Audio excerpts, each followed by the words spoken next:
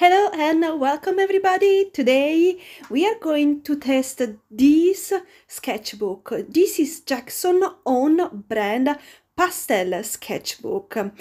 Um, I want to test it out because I have to say, when I got it, I was a little bit disappointed because for pastel, I was expecting more of a texture paper.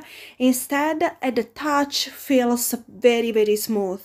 And also, I end up having an assorted color paper, and that was my mistake. I didn't realize that I was buying that one. So I was very curious to know how my soft pastel will perform on tone paper and on Jackson paper, because I don't have a soft pastel paper, but all of you guys recommended to buy sanded paper, and I just assume that this will be quite similar, which is not.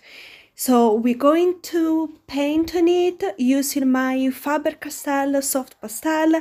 We already used them in the past. We made a video, and that video will be linked down in the description.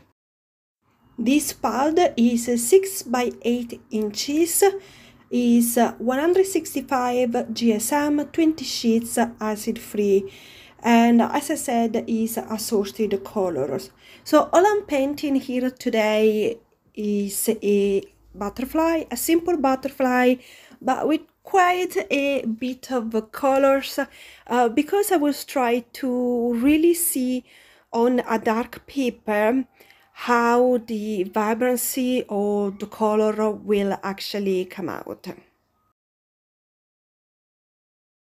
I not only try to use all of the color that I had, but I either use my fingers to blend, then this blending tool. By the way guys, I got this blending tool in a scroller box subscription. If you have any idea of how to clean it, or if it's even possible to do so, let me know please, it will be much appreciated.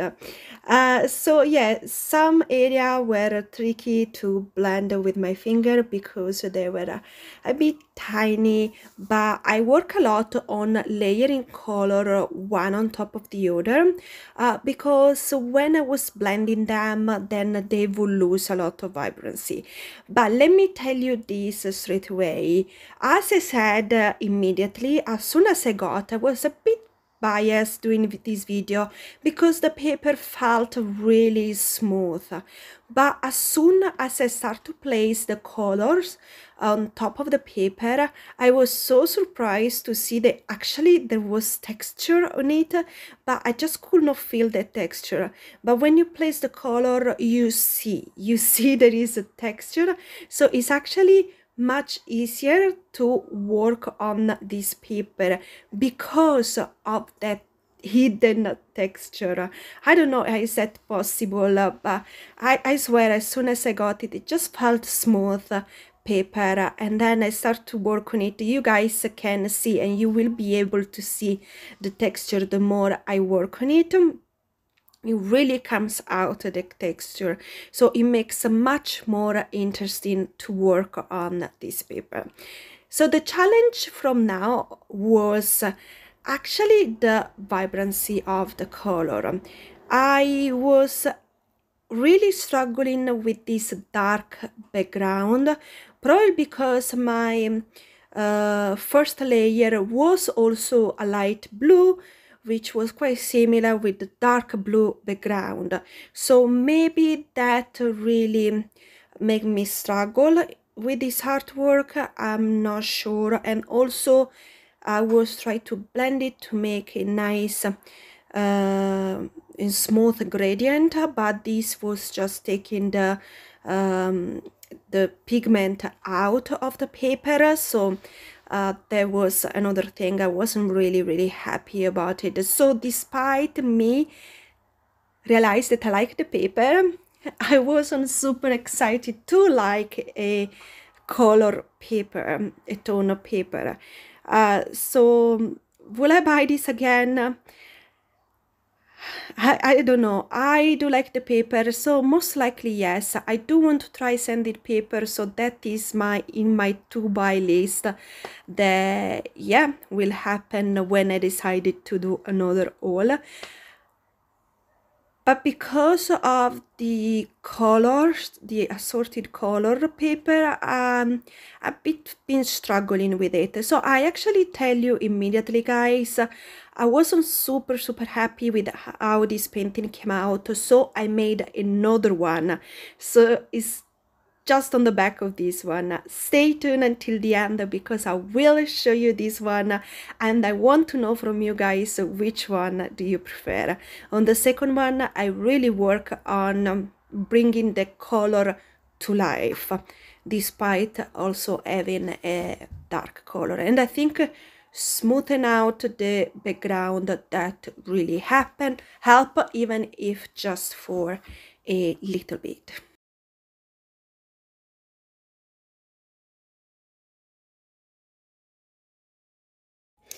Alright guys, so this is the one that we did today, but I was a bit disappointed about the intensity of the color. I don't think they are vibrant enough, and I think just because I blended maybe a bit too much, so I decided to try again, and I made it another painting. I still have to spray the fixative, so I'll hold it very loosely, but I am so much happier about this one. I really like it. I like the whimsical background. I like the color, how they came out on the paper.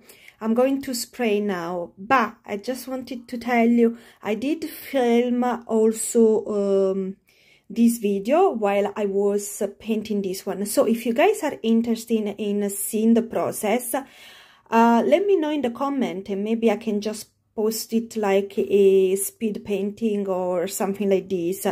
Yeah, one of the next coming days. So if you're interested to see the process of this one, that I'm really happy about it, I do have the video, so just let me know.